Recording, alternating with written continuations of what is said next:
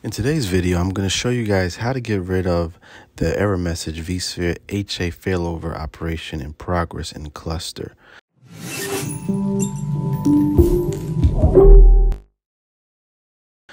When you get this message, it has triggered a failure somewhere in your cluster and there's no way to remove it.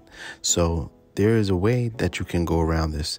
And so what you do is you go to the home screen, then you go to hosts and clusters. Then you're going to highlight your cluster in the left window.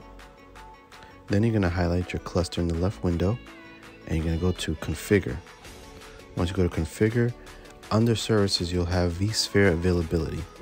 What you want to do is go to the edit button on the right, and currently you'll have it turned on. All you're going to want to do is disable it by turning it off and hitting OK. So everything will disable once you turn it off.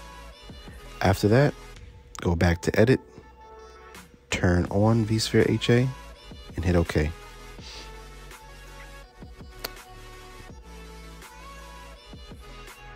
Now, if you go back to the summary tab, the message is gone.